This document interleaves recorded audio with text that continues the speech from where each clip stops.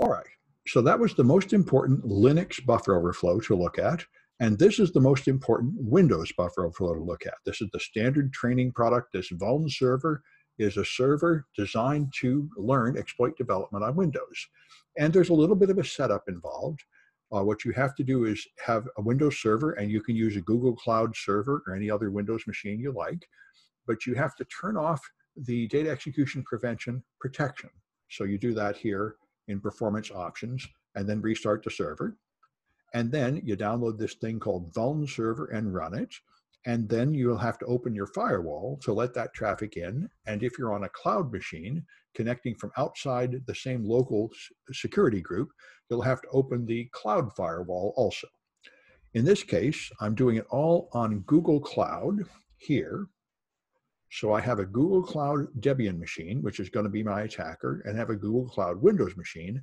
And they're both in the same internal IP group. So if they use these 10 addresses, they can talk to each other, and there is no cloud firewall between them. So I've got my Windows machine here. And if I run ipconfig, I can see my address is 10.128.0.4. And if I go to my Google Linux machine, which is here, this is my Debian machine. Let me clear it and do it. All right, I can ping that 10.128.0.4, and I get a response to the ping. So that's good. That means the firewall is not blocking it. And so now I can use Netcat to connect 10.128.0.4 on port 9999, and I see vulnerable server. So if you type help, it'll give you some commands, and these commands each have vulnerabilities of various sort. So I'm going to exit, and we're going to make attack code here that will attack that server. And since I'm running it, you can see here's Vuln server here, waiting for client connections. It got a connection closing. You know, it's just a simple little server running there. Now, we go to my instructions, and we'll make the first attack code. And the first, this is fuzzing the server. So I'll call this fuzz1, and I'm using Python 2 again, just because that's what was common when I did this first. So nano fuzz1.py, I guess.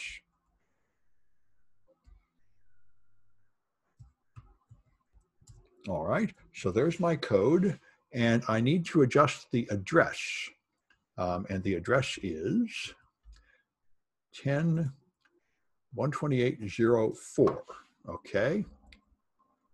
So the server is here, so it will connect to that server on port 9999, and then it will ask me for the length of an attack, and when it connects, it will then send trun space dot, and then however many capital A's I put in the length. It's just going to someplace, yeah, here we are, here's the attack, capital A times length. So that's all it does. This is a fuzzer. So I do Control X, Y, enter, and then Python fuzz1. Okay. So now I can send, say, 10 A's. And you can see here, let me move this out of the way. You can see it had another connection, and it did not crash. It handled that just fine. So I can send 100 A's. And it handles that just fine. So I can send 1,000 A's. And it handles that fine. So the server can do it. But if I send more, like 2,000, it handles, then it crashes. Notice it did not say goodbye or trun complete. It crashed. So if you go here, it now pops up a box saying Vuln server has stopped working. So I found a vulnerability, and this is the process of exploit development. You send junk at the server until it crashes. When it crashes, you now try to figure out, is this a crash that I can exploit or not? Most crashes are not exploitable. They're just something like resource consumption. You filled a region of memory to where it can't hold anymore, but you never actually gained control of the instruction pointer. But this one, of course, is going to be exploitable. And so in order to learn how to exploit it, you have to run it in a debugger, just like we did on Linux. So on Windows, the fun debugger to use is OllyDebug. That's the classic one. So I'm going to run OllyDebug and run the server inside there.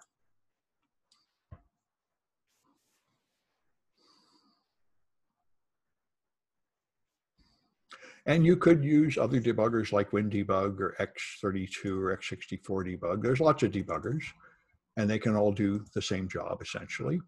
So I open my downloads. I want to find Vuln server, which is here. Okay, there it is. Now, when you load something into a debugger, it loads the executable and gets ready to run, and then it shows you pause down here. It's not running yet. That's the whole point of a debugger. It doesn't run anything. It opens it and prepares it, and then you can examine it. But in this case, I just want to run it, so I hit go. Now, it just pauses again because I'm running 32-bit code on a 64-bit operating system. So the first start just loads the 32-bit virtual environment, the Windows on Windows environment of Microsoft, and I have to run it again before it's actually really running. So now it's listening for commands. So now I can send commands from my Linux server again. So if I run this program again and I give it 2000, now it crashes. And it shows me here access violation when writing to 41414141. And that's kind of small, but that is what it says. So it crashed, but it crashed on a write operation. Now the 41s are A's. When I put in 2000 A's, it crashes when writing to that invalid address. So I do not have control of the instruction pointer directly. I have control of a write operation.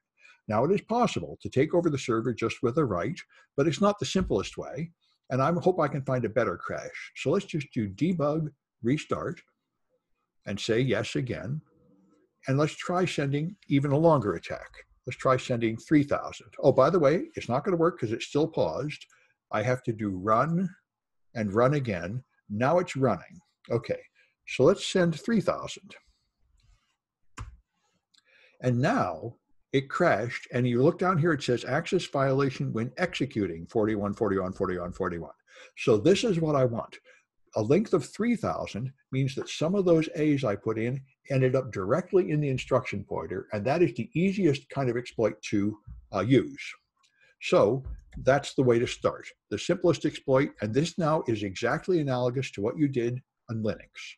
You can now control the instruction pointer, and so you can just learn how to use this debugger, and there's talk about how to do it. So once you find that crash, now you just have to find which of those A's ended up in the instruction pointer. And you can do that by making a non-repeating pattern of characters. There's a Metasploit module to do it, or you can just write your own little Python script like I did that makes a non-repeating pattern. This has a 3-digit number that counts up and then always an A.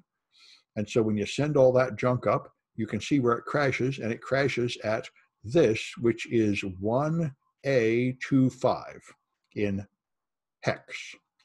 And so you can find the 1A25 here, and you can figure out how many characters it is in. And it turns out that it is 2006 characters. The next 4 characters end up in the instruction pointer. This is just what we did on Linux. You do it on Windows. So now you control the instruction pointer, and now you have to put in some code to execute.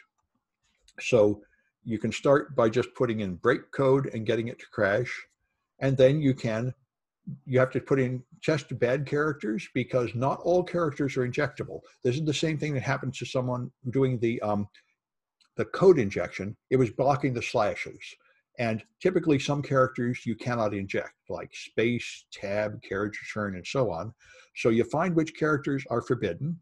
And it turns out that in this case, I think nulls are almost always forbidden because they terminate strings. Anyway, so you have to try injecting all these characters until you find all the bad characters. And then you can generate malware.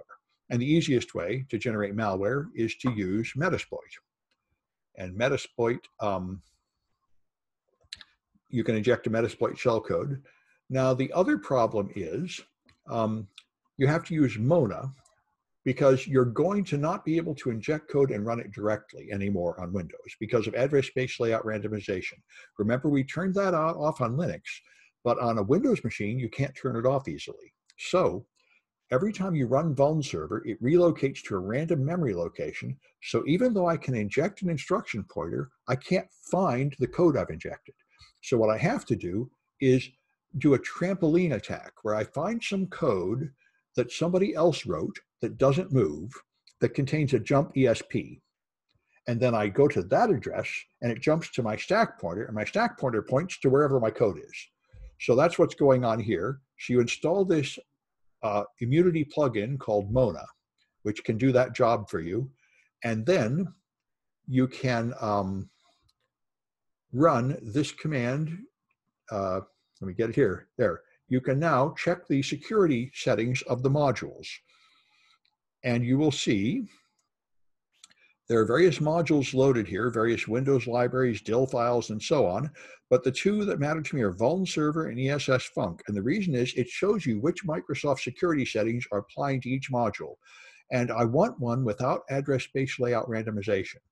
And you can see they've all randomized except for two, Vuln Server itself and a DIL, ESS Func, some library it's using. Now the Vuln Server itself, however, is loaded at this address, 004007000.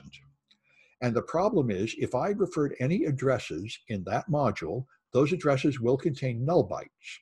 And if I put a null byte in a string I inject into C code, which is what this is, the null will terminate the string and all the bytes after that won't go in. So I cannot use null bytes in my attack. So this module is out of reach. But this module loaded at a higher memory address, 6250-8000, so it contains a lot of code with addresses that do not contain null bytes. And all I have to do is find a jump ESP in here that I can point to, and it's also not randomized. So this is the Achilles heel of Microsoft security defenses. Microsoft constantly announces new, very powerful security defenses, but they typically do not actually apply to all the code on the box.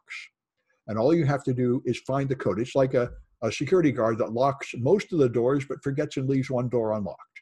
You just have to find the one they didn't lock. And in this case, it's this function, essfunc.dil. And so you can use a Mona command to find a jump ESP. A jump ESP is FFE4.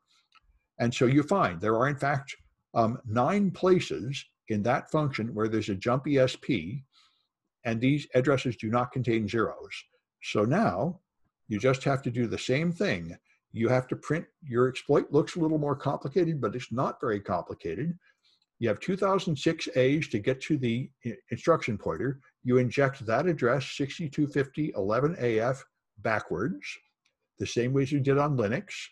Then you have a NOP sled, a break, then you put in your exploit, which is going to come here, and it will run. And to get the exploit code, I tested it with just NOPs and a break to make sure that you could get to the exploit and run it. And then to put in real exploit code, you use Metasploit. So this is the Metasploit that makes a reverse shell, MSF Venom. This makes a interpreter shell calling your home server on a port you're listening on. And it turns out the only bad character that you had to avoid was null byte. So this is the code to avoid putting null bytes in and put it in Python. So Metasploit will write the Python for you that does your attack.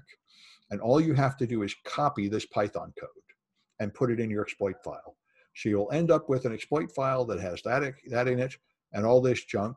And when you run that, it can then phone home. So you have a vulnerable server, you end up with, you send that in, and when you send it in, it will phone back home and you get an interpreter shell on the Windows box.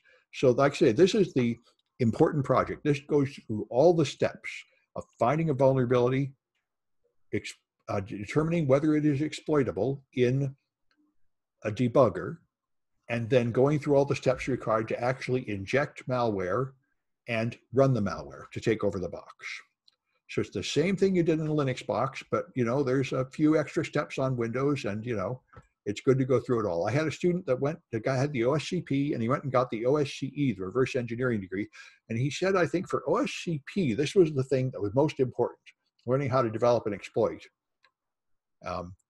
He said, study this project until you're good at it. That'll be a big step at getting the offensive security certified professional certification. That's what he told me. Yeah, I have the OSCP too. And the basic exploiting Windows is going to be on your test. So know how to do that.